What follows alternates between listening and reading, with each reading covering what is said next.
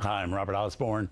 Since 6 a.m. Eastern this morning, we've been bringing attention to the work of Gladys George, who in our last film, this week's Essential, The Maltese Falcon, had great billing but only a really small role as the widow of one of the early victims in that film.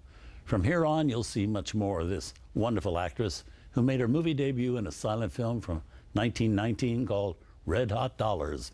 Already a huge star in the theater at that time, she continued to alternate between stage and films for the next 34 years, with many impressive movies on her resume, including the 1936 film Valiant is the Word for Carrie, for which she was an Oscar nominee as Best Actress. Well, up next we have Gladys George in another one of her greatest roles, the lead this time before she began spending more time in supporting parts.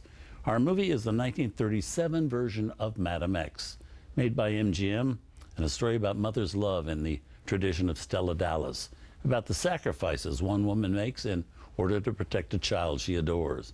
This is a story that, as they say, has legs. Madam X had first been a play written in 1908. Then there were two movie versions back in the silent screen days, after which Ruth Chatterton did an early sound version in 1929, directed, as a matter of fact, by Lionel Barrymore. Then came this version we're about to show you, but the saga of Madam X doesn't end there. In 1966, there was an expensive version produced by Ross Hunter, starring Lana Turner. So even in 1937, this wasn't exactly fresh material. But hey, it has to have something.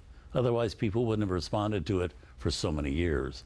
So here, directed by Sam Wood, Gladys George, giving a superb performance with a cast that includes Warren William, John Beal, Dickie Moore, and Ruth Hussey. From 1937, Madam X.